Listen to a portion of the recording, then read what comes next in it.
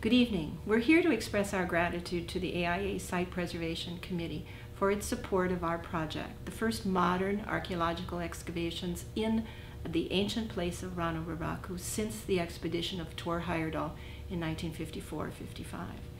And also for their support of the first successful conservation effort that's been conducted in the quarry. We'd like to invite you to join us in the next phase of this project, which will put into the field the first Rapa Nui trained conservation team in the history of the island. Thank you very much.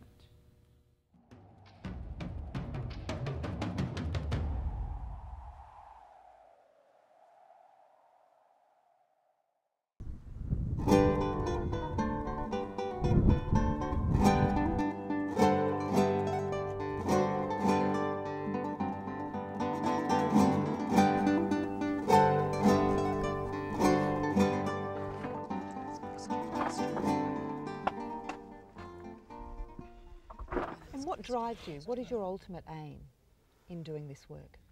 There are two things I think I'm interested in. I'm interested first in coming to understand human behavior on this island relative to this clear obsession to produce a very large number of objects. The second thing I'm really interested in is how our work and our records can help conserve and preserve the statues.